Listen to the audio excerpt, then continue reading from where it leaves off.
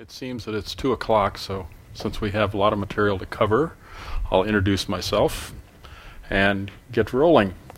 My name is Bill Whitlock. I am a fellow of the Audio Engineering Society. My background includes, well, I've been in professional audio since about 1972 when I became chief engineer for Quad 8, once one of the premier consoles in the world. As I said, there are so many myths and so little time, as I sometimes say. So the whole subject of ground loops, hum, buzz, all these issues has taken on a bit of a black art, you know, that it's incomprehensible somehow, and you need a mystic or guru to exercise your system of hums and buzzes. Well, that's not true.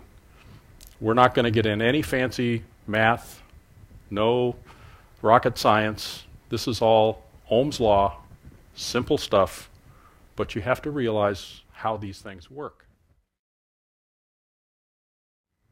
And the source is the distribution transformer over here. So this current will find a pathway back to this point. Well, the only path it's going to find now is this new quiet ground rod through the soil to this ground rod over here. Well, the resistance of this earth is going to be rather high impedance. So we'll still have most of the power line voltage between these two ground rods. The earth is going to get warm in between them because there's current flowing through it, and I'll guarantee that every worm in that soil is going to crawl out because they hate electricity. In fact, it's a good way to get worms if you fish a lot. It's just get a little hand crank generator and a couple of probes. Go cranking away and those worms will crawl right up out of the soil.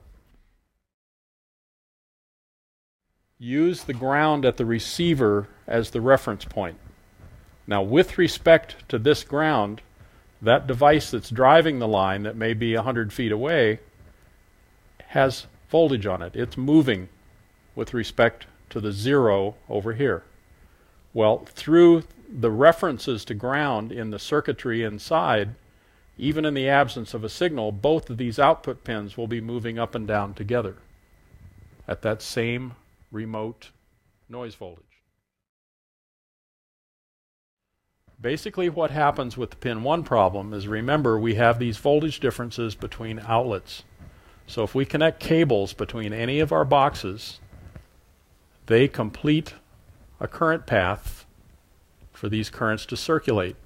If I have a fraction of a volt difference between this ground and this ground, and you know there's an ohm or so of resistance in this whole loop, I could have hundreds of milliamps floating around in this little loop.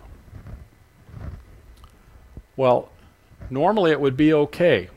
And in fact, in the old days, it was always okay. I checked today. They've got the 4th edition of this book out, but I wrote 3 chapters in this book. And it's a good collection of all kinds of acoustic stuff and electronic stuff.